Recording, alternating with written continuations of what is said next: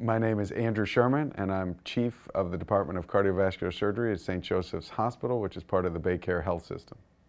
Another area that's moving along very quickly and that our heart center will be a perfect setup for is the ever-growing population of patients with congestive heart failure.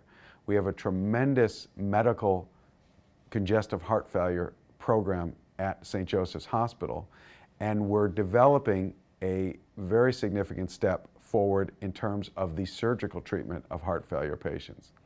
And so again, the collaboration, the built-in team effort that this institute represents is a very important part of the treatment of a complex group of patients who have congestive heart failure. So we will all be discussing what patients may benefit from more than just medical therapy.